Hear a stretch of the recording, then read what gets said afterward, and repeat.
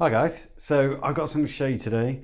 Well, sort of show you and admit to something. Do you remember how I was making a robot? I talked about it in a live stream a little while back and I think I showed you something. I'm not sure. I did, definitely. There were some unboxing things. Anyway, so I got some wheels, motors and wheels. These are stepper motors. These are like the really sort of cheap ones, the 28 BYJ 48 ones. I also got myself some ultrasonic distance stuff. I got a little joystick so I could remote control it if I needed to. I picked up some little servos so that I could attach the ultrasonic to it and stuff.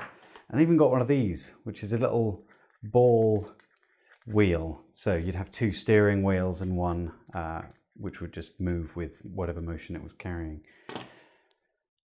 Unfortunately, I'm giving up on that. And I'll give you a demonstration as to why. So I made this a while back. This was meant to be a self-balancing robot. However, it turned out to be quite rubbish. There was just the body of it wasn't strong enough. This isn't my forte, this kind of wood and construction thing. So not my forte at all. So I decided to buy a platform instead. And I got it from 4tronix. This is it, just there. It's a 2 to 4 wheel drive platform. So hopefully it will work out really well. So this is it. I've already torn the label off, obviously. So we're just gonna cut into it and we'll see what we find. Now the 4tronix platform looked like the best for me because it was potentially 4-wheel drive, but also because it has a charging circuit for the batteries which will power the motors on board, which is pretty ace. But I don't know the details of that circuit, so we'll find out. Oh God. I hate these things. These are going to get everywhere, aren't they? And this is my computer desk as well, so this is brilliant. There we go, the 4tronix Initio. I guess that should really tell me that it's an initiation robot or something. So here we go. It says 4-wheel drive robot platform designed for Raspberry Pi and Arduino. I'm not really sure it is designed for those things. The only thing that really could be designed in that case would be like the mounting posts and things. So mounting for L298N dual H-bridge module. I wonder if it comes with that. Mounting for pan and tilt mechanism, class 170 DC motors, literally no idea what that means. Wheel rotation sensors, 6-cell battery pack, indicator LED, blah, blah, blah. Let's just get out. I don't want this video to go on too long, really. So it comes nicely packaged, obviously, with all this junk in here. There's a little booklet. Oh, look at him, he looks so cool. Right, version 2.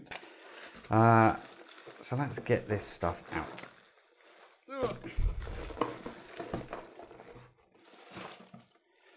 So it comes in a nice box. Got some graphics there. Fully loaded basic kit. I think I've gone for the basic kit.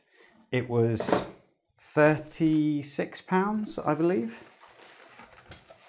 Look at all these things all over the place. Jeez. When I come to do some work later on, that's really going to annoy me that these things are all over the place. There we go. So this looks a little bit like Lego. This is in fact, we can use the little image on the top there. This is with the top plate and the rest is the bottom half of the platform. So we've got 4 wheels there. They're very heavy, actually. That's quite good. I assume they're going to be quite heavy duty. They're a little bit squishy. So it means they're going to have a little bit of grip, I would imagine. We've got some bits and pieces there.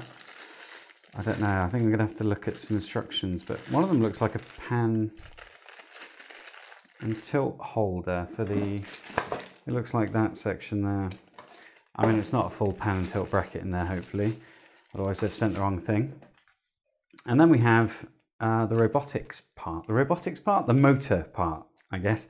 So here's our battery box. This is the on-off switch here, and it's also got charging. There's a massive resistor in there, and I assume they're using that for trickle charging.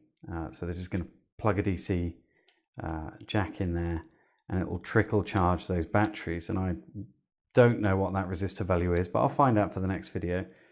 I assume it will just trickle charge the nickel metal hydride batteries in there. And we've got two motors at the bottom here. Now it did say it's 2-wheel, 4-wheel drive, so I assume you can just flick a switch and make it 4-wheel drive potentially? I don't know. Or maybe you can attach another motor over here, I'm not sure. We've also got speed encoders just here.